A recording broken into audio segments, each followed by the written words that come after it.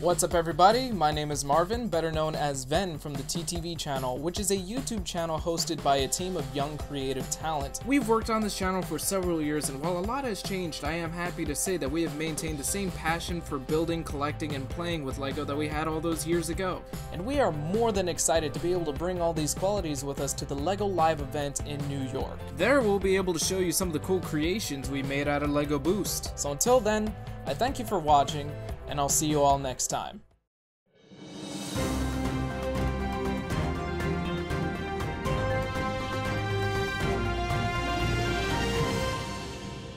Hey guys, Jonathan Juan here from the TTV channel of some breaking LEGO news. Now, if you're like me, you are highly anticipating this year's Avengers Infinity War movie and the LEGO sets that come with it. We just got some high-resolution images of these sets. I'm going to go through them one by one real quick so you know what you have to expect from the Infinity War sets upcoming this year. The first set we're going to talk about is the Outrider Dropship Attack. It is selling for $15 USD. It comes with Captain America, Black Widow, and two of the Outriders, who I don't really know too much about, but I am assuming are the cannon fodder we see in the actual trailer, and I will be referring to them as cannon fodder from this point out, because there's a couple of them in some of these sets. It also comes with the Space Stone, which you will see actually fits upon the LEGO version of the Infinity Gauntlet.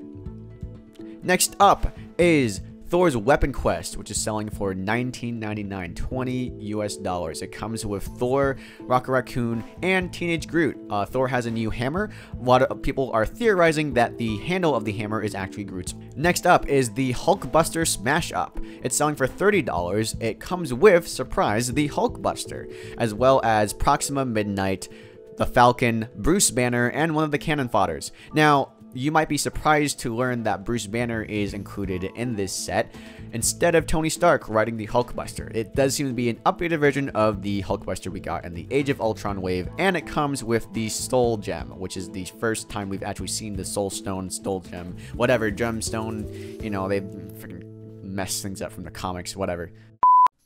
Next up is Corvus Glaive's Thresher Attack. We see Corvus Glaive go up and try to get the Mind Stone from Vision, who is being defended by Shuri and Black Panther. Corvus Glaive does have one of the cannon fodders on his side, and they are trying, of course, to get the Mind Stone, which is in Vision's forehead, and also included in this set.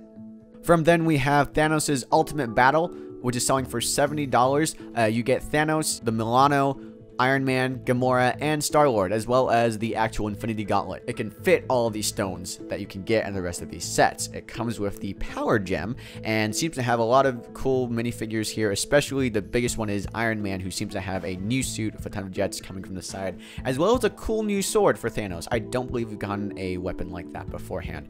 Last, but definitely not least, is the Sanctum Centaurium Showdown. It is selling for $100. It has Iron Man, Spider-Man, Doctor Strange, Ebony Maw, and Cull Obsidian. It actually is kind of neat. It kind of looks like a bit like a modular building on a much smaller scale. The set can fold all the way out and actually fold in on itself to kind of have a solid building. You also see both the new minifigures included here, Ebony Maw and Cull Obsidian, as well as the first appearance of the Iron Spider suit and the arms that come with the Iron Spider suit, which I'm really excited to see Spider-Man get. And of course, these two servants of Thanos are trying to retrieve the Time Stone, which Doctor Strange has. It is actually his Eye of Agamotto.